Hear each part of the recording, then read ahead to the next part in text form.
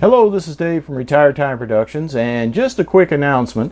I got in the Flite Test Night Radian from Horizon Hobby, and it's got a full set of addressable LEDs on it that make it a lot of fun. So let's just take a look at the LEDs real quick.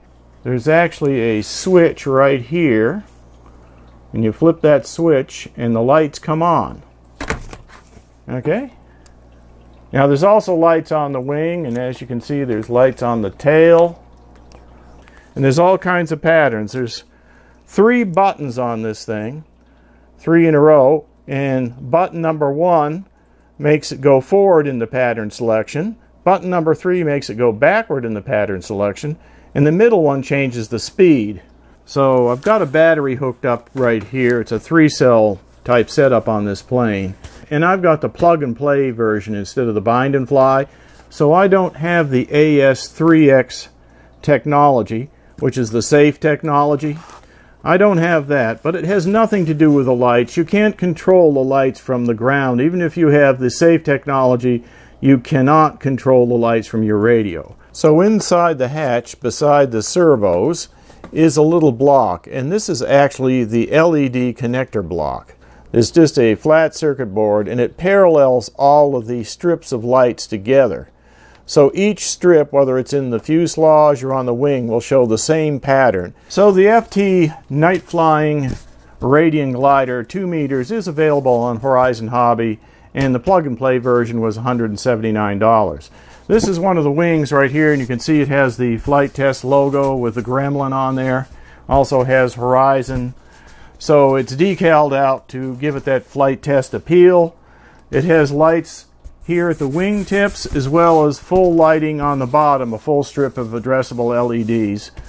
And if you look at the top right here, it does have one of these EC3 plugs. I think I'm going to change that out for an XT60.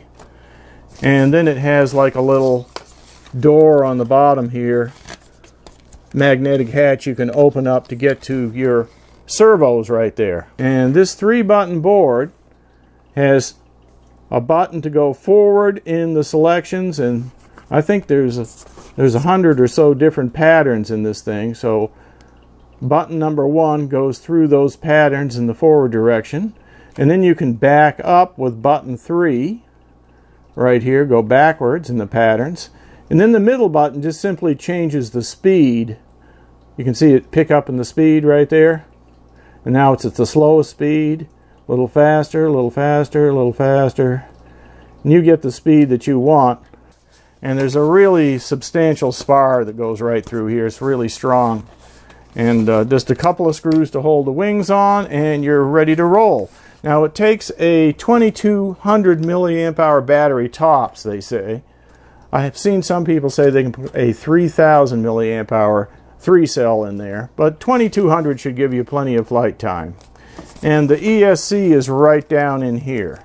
And then your receiver has to mount in here, whatever receiver you're going to put in it, unless you've got the bind and fly model, which comes with the AS3X receiver. Okay, so there's over 100 patterns. I don't want to go through them all, but I just thought I'd give you a show there, just a little bit of a show. Now in my next video I'll go over the specifications and the assembly of the plane, putting all the parts together, and then I'm going to give you 2 important build tips that'll keep you from crashing. So stay tuned for that. So don't forget to subscribe and click the notify bell icon, and go in there and click that checkbox to get notifications so you'll get a message when my next video comes up. Okay, see you next time.